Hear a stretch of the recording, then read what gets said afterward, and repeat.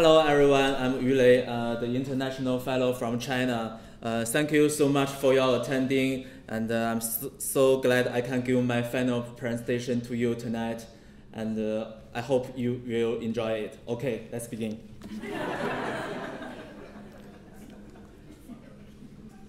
Firstly, I want to introduce my country, China, to you. As we know, China is one of the oldest country in the world, and also it's a large country because it has a large land area as the US and has the largest population in the world. About 1 in 5 people is Chinese.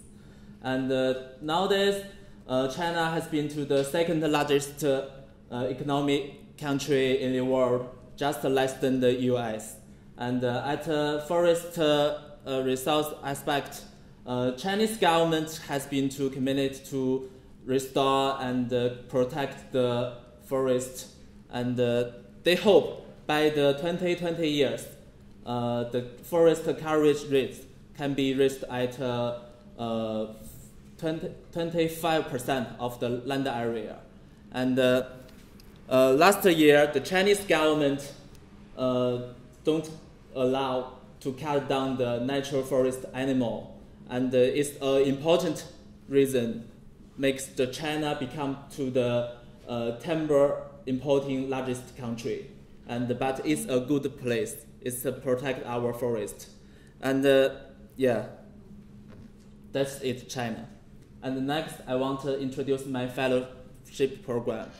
In China, I work for the Chinese Academy of the Forestry, and I'm in charge of 3 forest research centers in my organization. So this time I want to learn about the research center in the US, and I hope can learn the advanced experience about the research center in the US, and hope take the advanced experience to China and to my future work.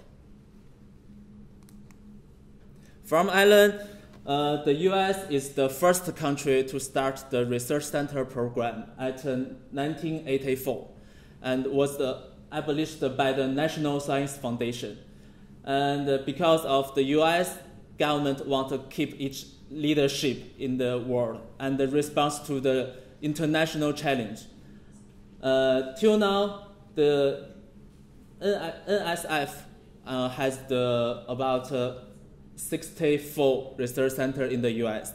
And China started to construct their research center about a decade later than the US, proposed by the Ministry of the Science and the Technology and the Development and the Reform Commission. There are 2 departments.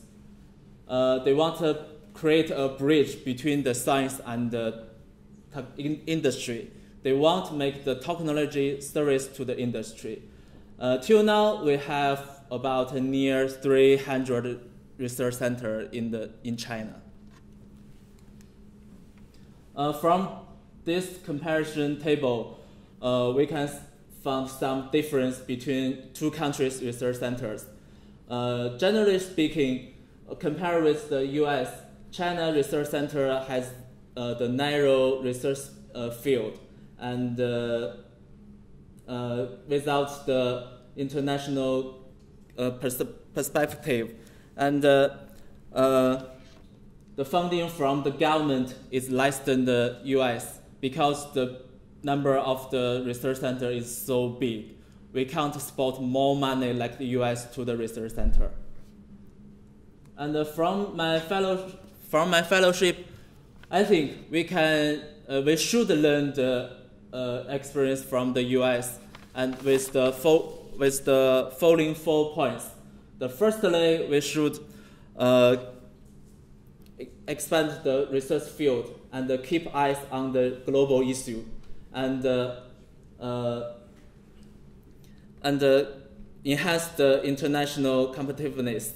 And second, the government should increase the funding to the research centers. Of course, after reducing the low quality and the reputation research centers. And another important thing should be added is the data sharing.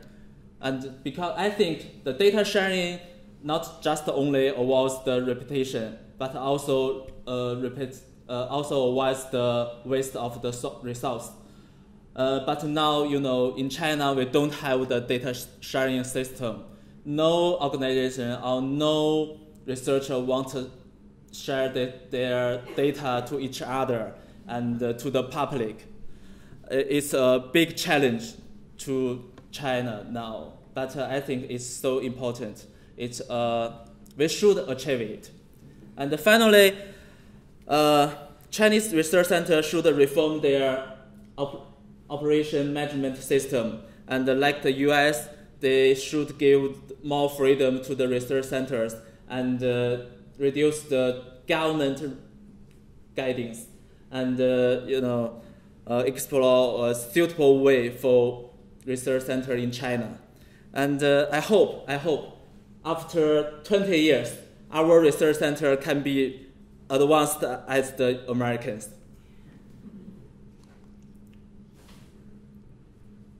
And at last, I want to thank Mr. Melo, Sarah, Rick, Chanlin, and Shadia, and of course my best friend from other countries, other fellows. It's you give me the wonderful experience. It's you give me the wonderful time. I'm so honored I can take part in our fellowship. I'm so honored to know you guys.